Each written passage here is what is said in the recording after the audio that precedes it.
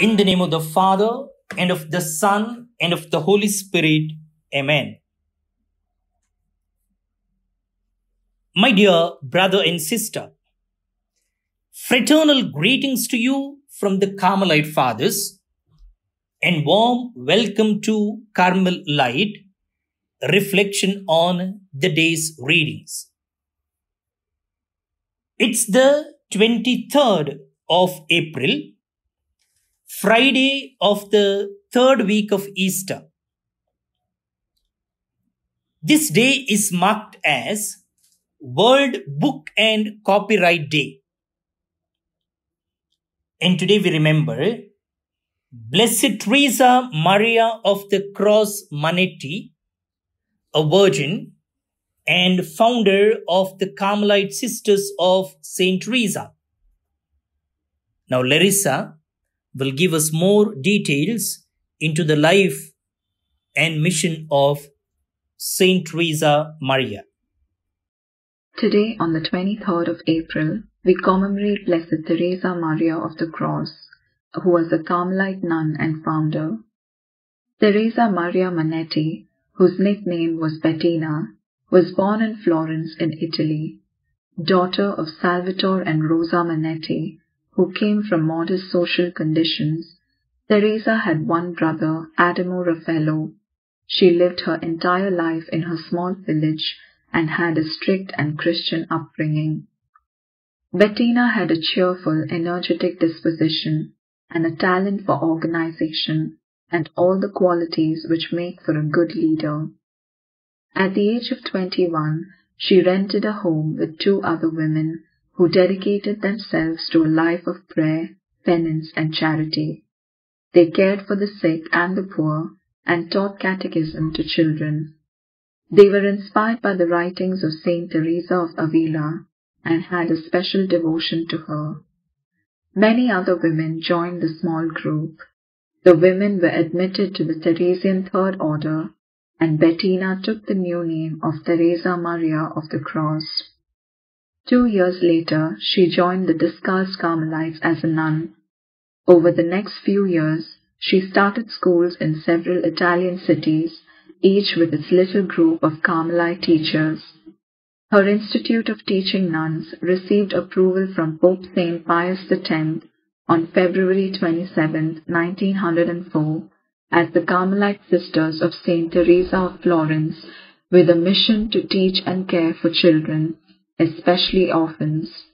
Like her inspiration, Saint Teresa of Avila, Teresa of the Cross met with much resistance to her work with the poor, much slander about her personal life, and a long period of spiritual dryness. But all who met her commented on the air of joy and peace she brought to her work. She lived joyfully, body and soul, the mystery of the cross in full conformity to the will of God. Teresa Maria was outstanding for her love for the Eucharist and her maternal care for children and for the poor. Her life was motivated by a consuming love for Christ and a desire to save souls. She endeavored to live according to God's holy will and took delight in all the crosses which came through this purpose. In a prayer she wrote, to suffer, always suffer. Do what you want with me. It's enough that I save souls for you." The daily source for her energy was her devotion to the Blessed Sacrament and to the Virgin Mary. Teresa Maria lived without gratification, instead seeking and finding peace of heart through a simple lifestyle and routine. This simplicity allowed her to quietly explore the depths of her own soul, where she continually united herself with the Lord in each aspect of her day. She died at Campi by Cinzio on April 23, 1910, and was beatified on October 1986 by Pope John Paul II. Placing all our petitions before her today, let us pray. O God, by the inexhaustible grace of the Eucharist, you enable the Virgin Blessed Teresa Maria to walk the way of the cross, and filled her with maternal concern for the weak and the poor. Through her intercession, may we too be strengthened by the bread of angels to share joyfully in the suffering of Christ and to participate in works of love for the establishment of your kingdom. We ask this through our Lord Jesus Christ, your Son, who lives and reigns with you and the Holy Spirit, God forever and ever. Amen. We now focus on the first reading taken from the Acts of the Apostles, chapter 9, verses 1 to 20. A reading from the Acts of the Apostles. In those days, Saul, still breathing threats and murder against the disciples of the Lord, went to the high priest and asked him for letters to the synagogues at Damascus, so that if he found any belonging to the way, men or women, he might bring them bound to Jerusalem. Now, as he went on his way, he approached Damascus, and suddenly a light from heaven shone around him.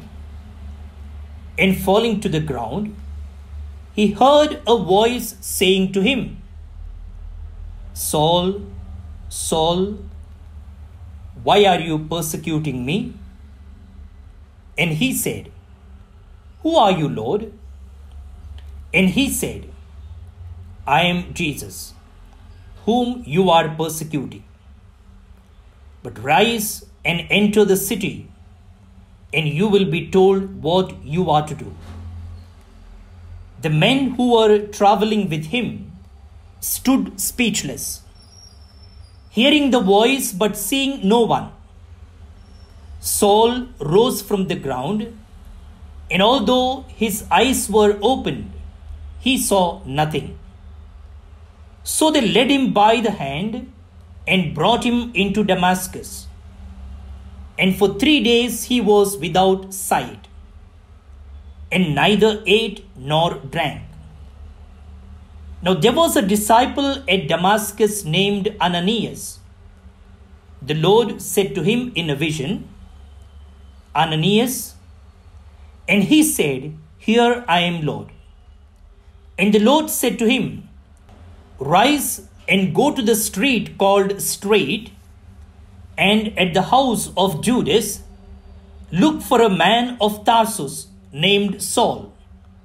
For behold, he is praying, and he has seen in a vision a man named Ananias come in and lay his hands on him so that he might regain his sight."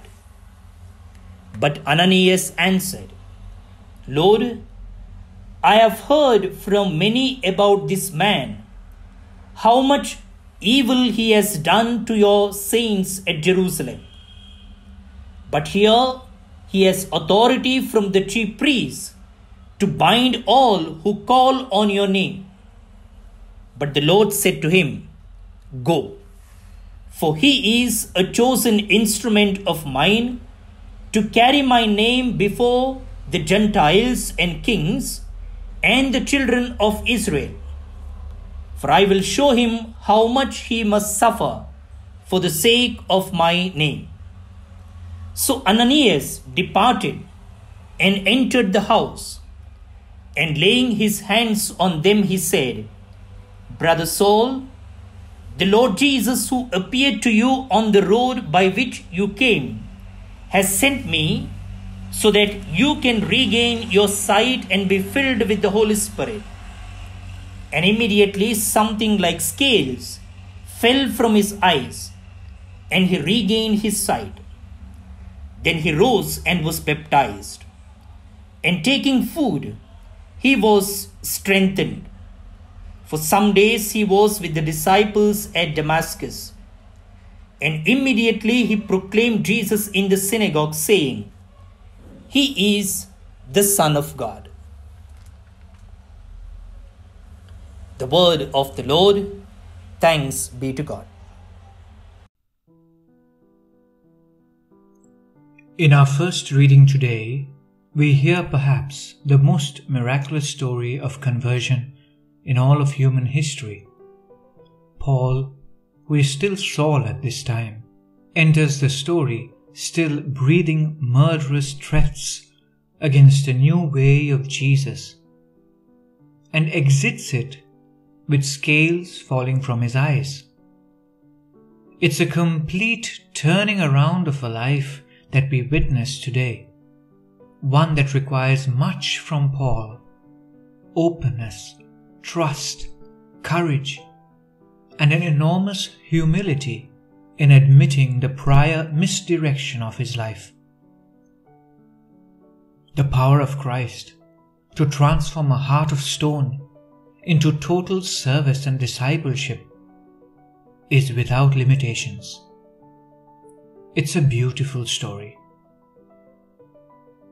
But it's not the only beautiful thing happening in that reading. The story of Ananias has its own beauty to it. Ananias, who was himself going to be one of the targets of Saul's murderous threats, finds it possible to trust God. And not only to trust God, but to forgive. And not only to forgive, but to bless the very one at whose hands he would have otherwise suffered. It must have been a shock for him to be asked by God to accept, forgive, bless one who was willing to use jail and torture to enforce religious unity. It was so much a shock that Ananias, though he was willing to be obedient, actually asked God whether he had it right. "Are you sure it's this man you want me to accept?" he asks. But Ananias goes and accepts and forgives and blesses. "Saul, my brother, the Lord has sent me. Jesus, who appeared to you on the way by which you came," he prays, "that you may regain your sight and be filled with the Holy Spirit." Through his modest act of praying with Saul, Saul's life is transformed. His mission changes. That new mission takes him right into the synagogue to tell about this Jesus he had previously been resisting so boldly. For many of us, Ananias' subtle transformation may seem more realistic than Saul's dramatic, life-changing experience. It's not very often that scales fall from our eyes and our whole lives are turned around. Much more often, what this Christian life consists in is being willing to forgive, bless, accept those who have wounded us. Much more often, our task is the task of Ananias, the daily task of one who has been and is still being converted to God.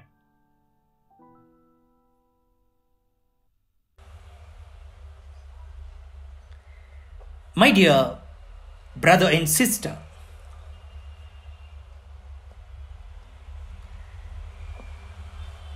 two of the qualities which are the hallmarks of God are steadfast kindness or loving kindness and enduring fidelity.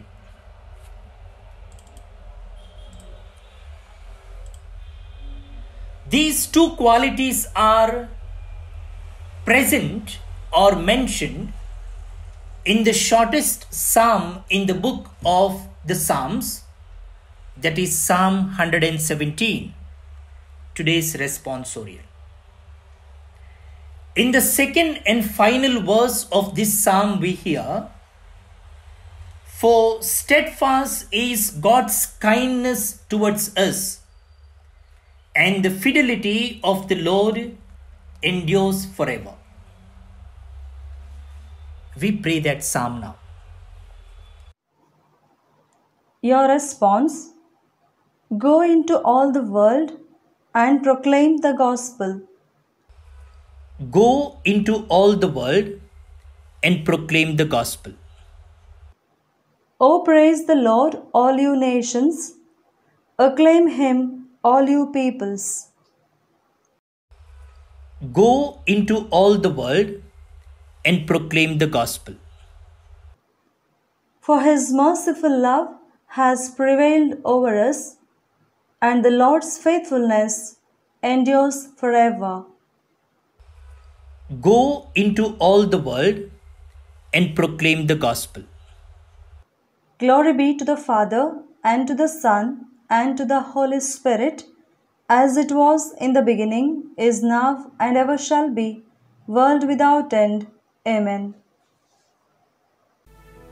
Prayer for relief from the coronavirus.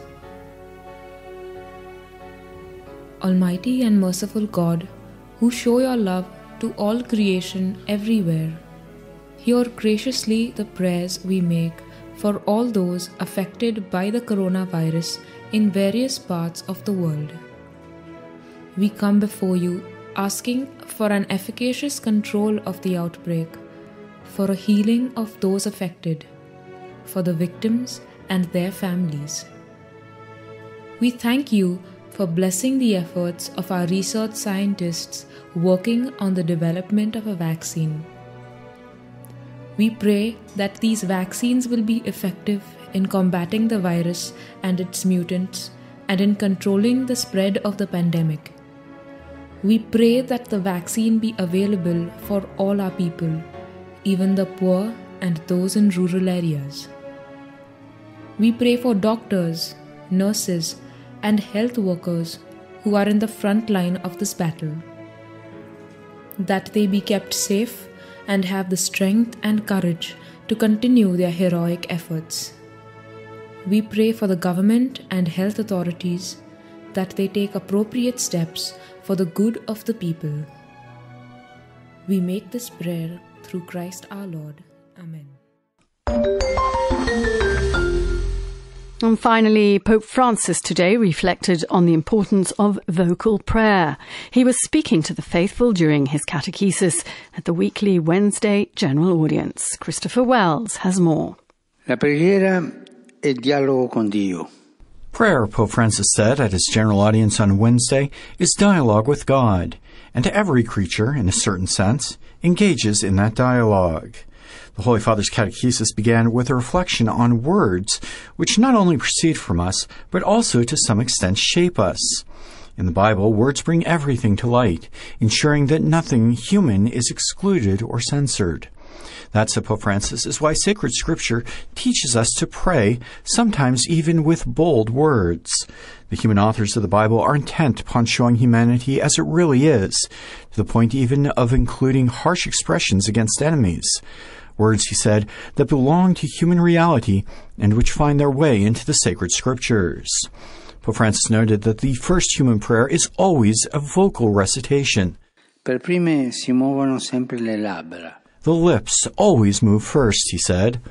While recognizing the prayer does not consist in simply repeating words without meaning, he nonetheless insisted that vocal prayer is the surest means of speaking with God. Feelings, he said, can be uncertain and unpredictable, as can the graces that come from prayer. At times, the mysterious prayer of the heart can be lacking. Vocal prayer, however, can always be practiced, he said, and is necessary even when our feelings are confused. And so Pope Francis concluded, Dunque, non dobbiamo disprezzare la preghiera vocale. We must not despise vocal prayer, noting that when the disciples asked Jesus to pray, he taught them the Our Father. Vocal prayer, the Holy Father said in conclusion, is the only sure way to direct to God the questions he wants to hear. I'm Christopher Wells.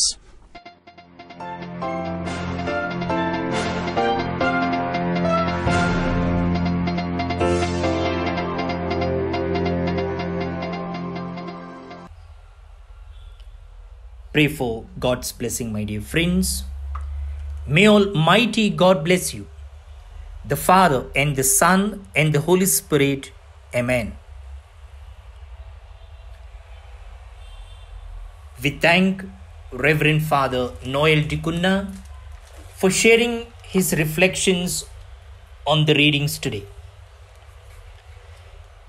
And we remember all those who are celebrating their birthday today, especially Brother Hilary Rodriguez, Carmelite, Brother Richard Francis, a Carmelite, Aaron Arthur Menezes from Mumbai, presently in Oman, Glenn Kutina from Nirmarga, Mangalore, Sherlyn Wesley Kotian from Pune,